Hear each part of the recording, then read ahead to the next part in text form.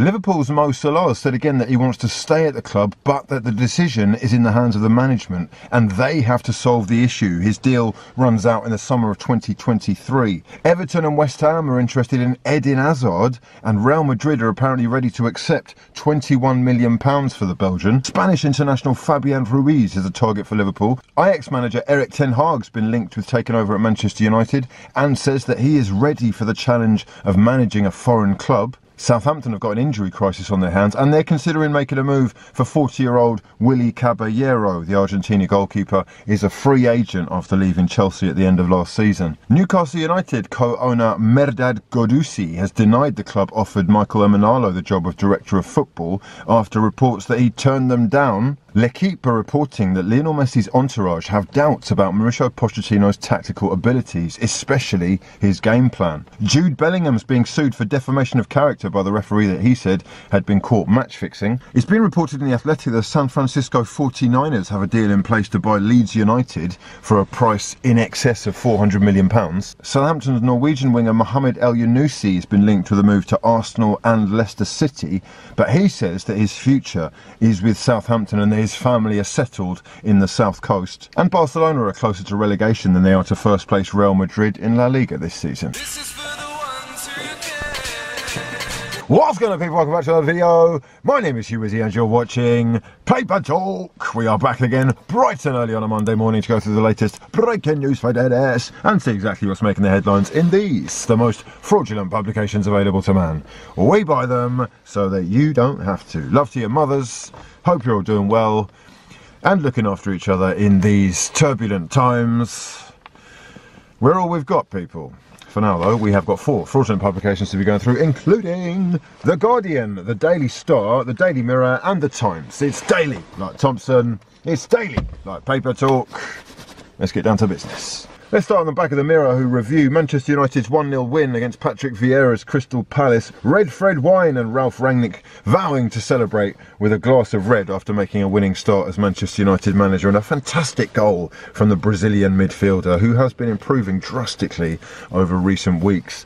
Let's be honest, no one really would have expected him to be the goal scorer of the winner, and let alone with his weaker foot and from outside the box. Sensational scenes for Fred, who is winning the hearts of a few Manchester United fans, I would say. Up here we've got Birmingham City, who have been leading the tributes to 6-year-old Arthur Lubinjo Hughes, who died as a result of the brain injuries suffered at the hands of his own parents. His mum slamming his head into a hard surface several times last year, and the tributes have been raining in up and down the country. It's very touching and hopefully raises awareness about the abuse that some kids are having to endure at the people they should be trusting or able to trust the most. Very sad. Up here we've got tough talk seals it for Villa. Aston Villa's 2-1 win over Leicester City is being credited in large part down to Steven Gerrard's half-time team talk, which you can imagine is not softcore.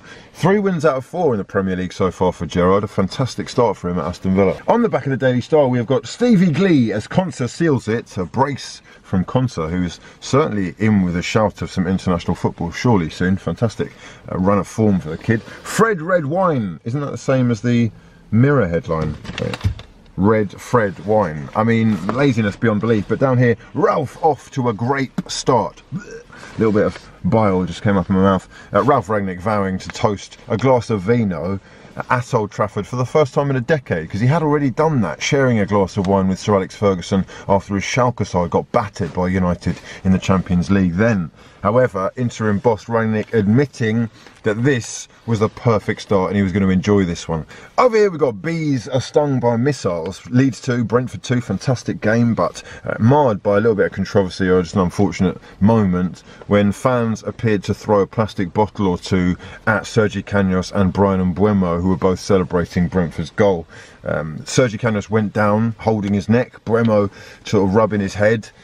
Uncomfortable, and I'm sure that there are going to be repercussions. Gang, whilst I've got you, please do smash the hell out of the like button, subscribe to the channel if you're new, it's massively appreciated, as is every single one of those full stops from the algorithm dons. I see you, I feel you, I know you, my actual sons. Please do follow me on all the appropriate social medias as well. We're on the Twitter sphere, we're on the Instagram on a daily basis, baby please, and of course you got other options in the links in the description box below, including Discord, TikTok, and whatever else floats your boat. Sweet. And down here, at last, a Rafa win.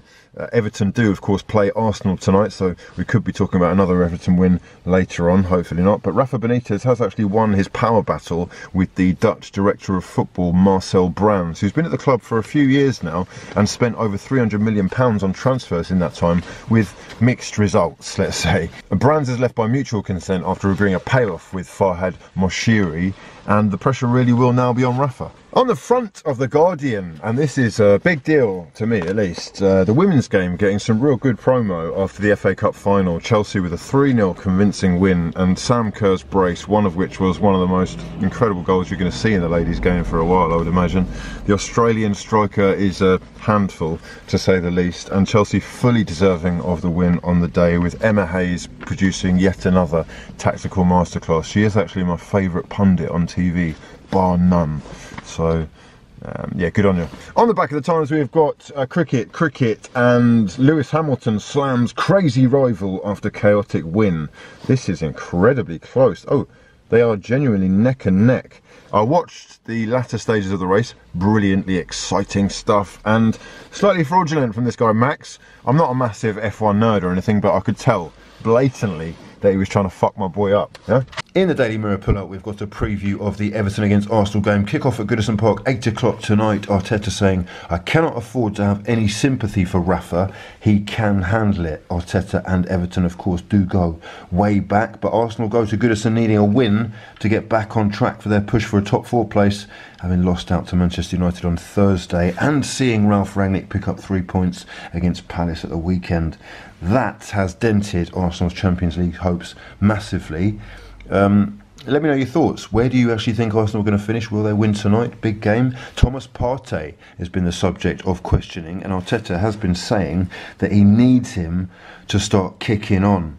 He's had a whole bunch of injuries which have stopped him from really being the player that we saw at Atleti so far. Hopefully that changes tonight. Shaken and spurred, Conte demanded victory and Mora made sure there were no slip-ups against shot-shy Canaries. Spurs 3, Norwich City 0. A slightly deceptive scoreline if you watch the game. Tottenham really are obviously very good at the front, packed with talented players, but they're a bit of a mess at the back, and if it wasn't for, I guess, the lack of composure from Poch or even Adam Ida, I reckon Norwich may well have got something from this. They had a lot of the ball, I think 60% possession. However, Spurs, as you can see, are flying up the table under Conte, unbeaten in the Premier League so far.